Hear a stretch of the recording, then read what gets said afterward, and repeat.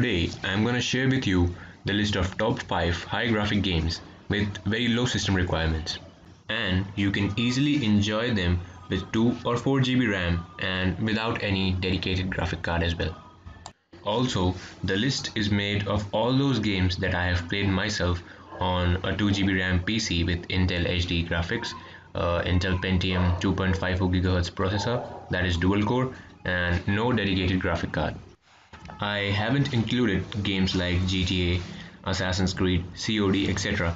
because they are already well known to everyone. Therefore, this list contains some games about which most of you might not have heard of. Now, let's get the video started. But before that, comment down below what would you prefer, a PC or a console, and why.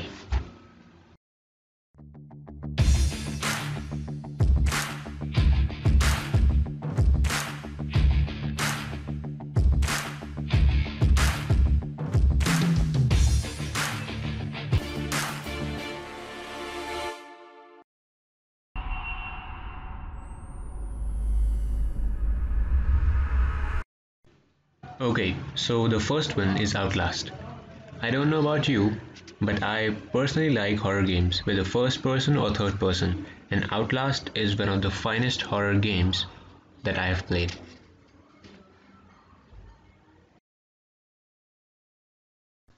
In this game, you are basically a news reporter and you receive an email from Mount Massive Asylum that there is something fishy. So you go there to investigate. You just have a camcorder and a diary. You don't have anything to defend yourself. You can only run or hide.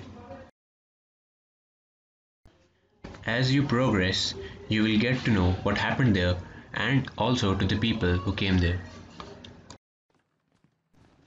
The game is full of jump scares and very terrific chases.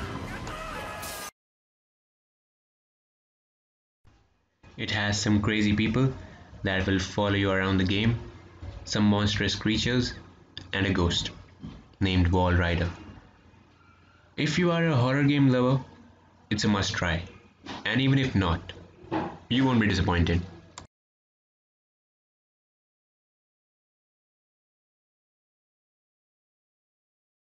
A famous explorer once said that the extraordinary is in what we do. Next up we have is Tomb Raider, the 2013 version. I finally set out to make my mark, to find adventure, but instead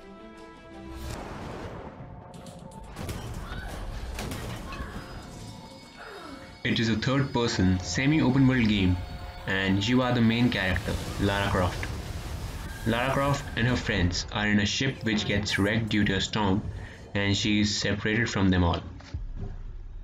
something that keeps us going.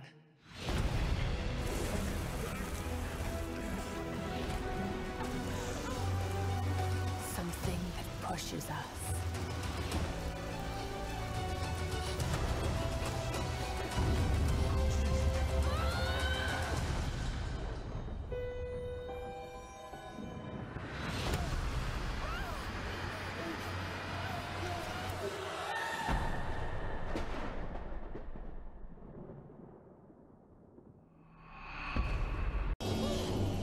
All of them are strangled on an island which they can't leave due to some mystical power which prevents them from leaving.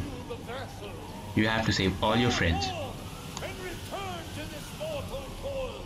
Fall, and be reborn. Fall, and awaken.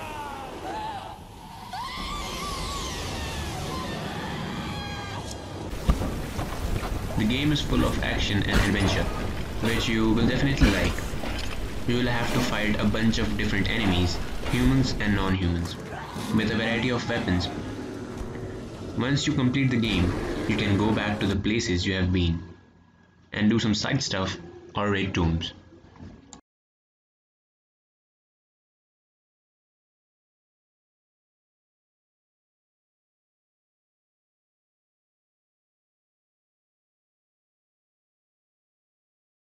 Riley. late for getting his pilot's license. Where the hell is that motherfucker? It's in my father's black card. Next up, we have Far Cry 3. Jason and his friends are on an island having fun attending parties, but things change when all of them are captured by man, Vaas. Jumping out of airplanes, flying like birds. That is crazy. Jason is successful in running out of Vaas's camp and meets some new people who help him progress in his journey and to kill Vaas and his boss Hoyt, and also free his friends. Far Cry 3 is an open world game set up in a tropical island where you can kill bosses, thugs, help locals, kill animals for loot and crafting, and many other side stuff.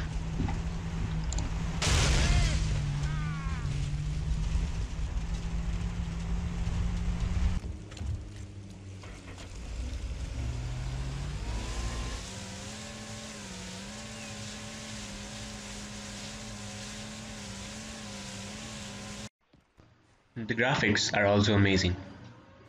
So if you are a fan of open world games, it's a must try.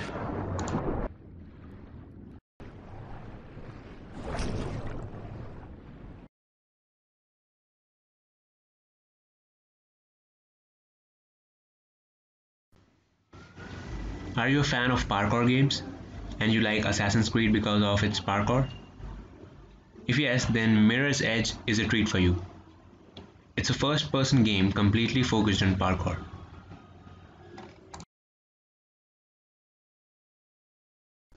You will do jumps, rolls, wall running, and a bit of combat, optional in most of the cases. The game is set up in the future world and story revolves around your character, Faith, who is a runner, and her sister, who is a cop.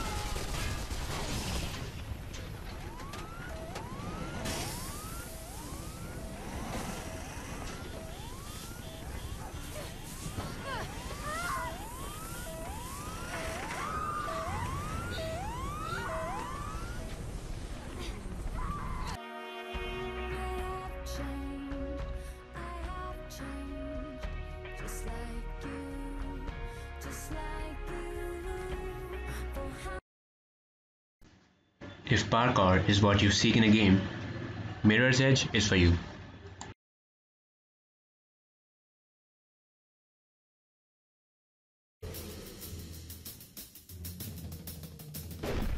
Oh shit! Green light, fired well. Fifth one is Sniper Ghost Warrior. I myself am not a really big fan of sniper games, but this one is different. Sniping isn't necessary for some missions, but definitely is a better option. You can choose to do stealth or go loud in most of the missions. Not only the sniper guy, you will also play as the guy with the AR for some part of the missions. Since it's a sniping based game, so sniping is the highlight and obviously not easy. But the bullet cam will make it awesome. Your choice between stealth and going loud will affect your way, becoming easier or difficult. Even if you aren't really a sniping fan, give it a shot.